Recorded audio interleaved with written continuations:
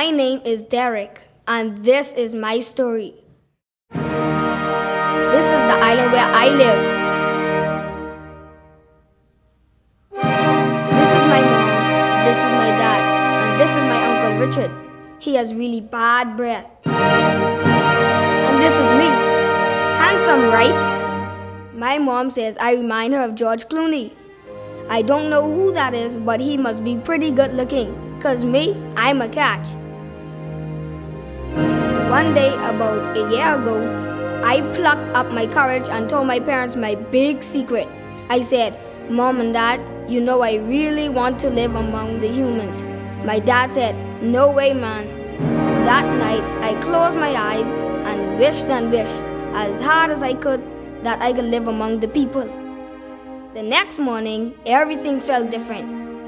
I didn't know where I was. I was all alone. That's when I discovered the truth, that everything had changed. I walked and walked for hours and hours. Saw things I'd never seen before.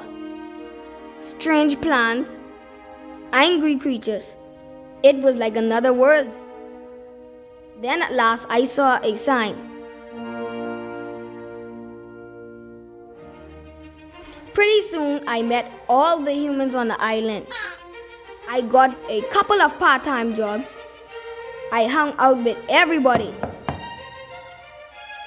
One Coke. I was popular, you know. In fact, I was kind of famous. We are very pleased to have Derek. You're hired.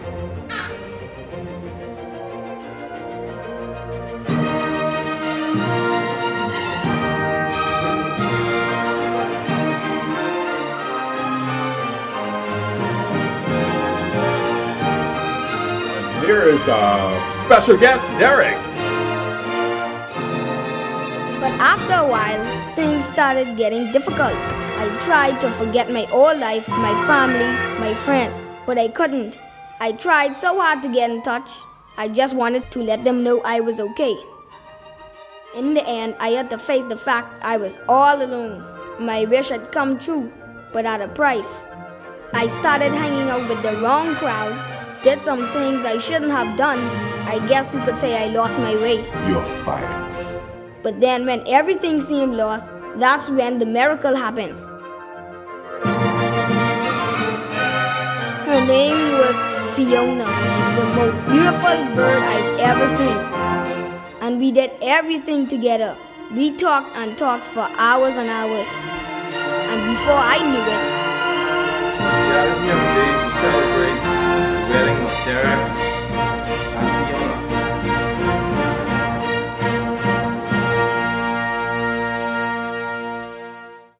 sometimes I look up at the clouds and you know what I see?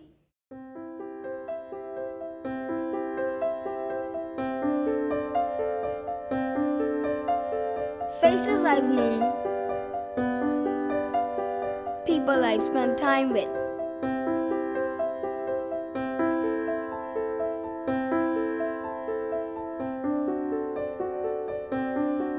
You know, I've learned a lot of things.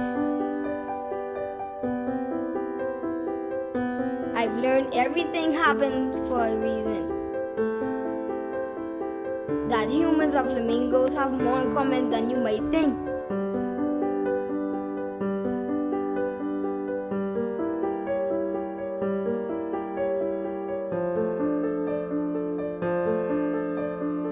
Mom and Dad, wherever you are, I hope we see each other soon.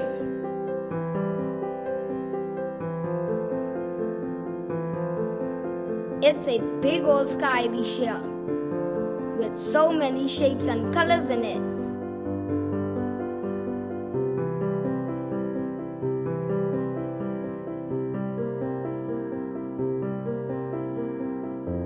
Flamingos, faces, sunsets, smiles.